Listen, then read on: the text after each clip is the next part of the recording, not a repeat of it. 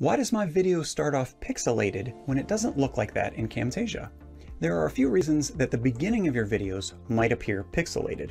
When you stream a video from YouTube or Netflix, those services want to start your video as soon as possible.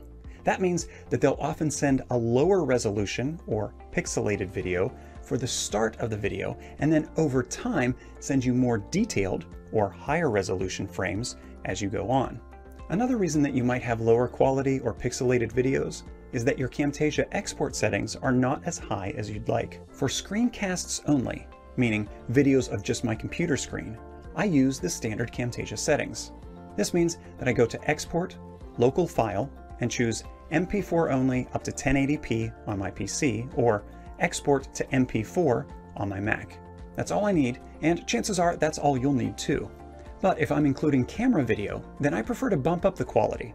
For videos with a camera, I go to Export, Local File. On my PC, I choose Custom Production Settings, MP4, and click the Video Settings tab. Here, you can increase your quality settings. I leave my frame rate at 30 frames per second and a keyframe every 5 seconds.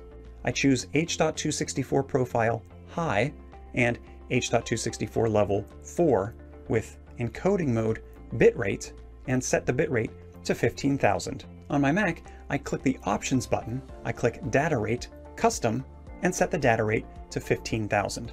Then choose Profile High.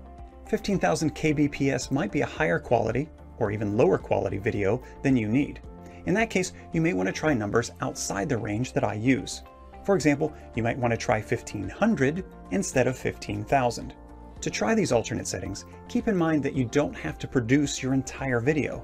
Instead, you can select a few seconds of video on the timeline. On your PC, go to the Export or Share menu, Produce Selection As. On your Mac, go to Export, Local File, and a pop-up will confirm that you only want to export the current selection. This lets you produce a short clip of your video to test the quality settings. For more Camtasia tips, resources, and training, go to cammastery.com.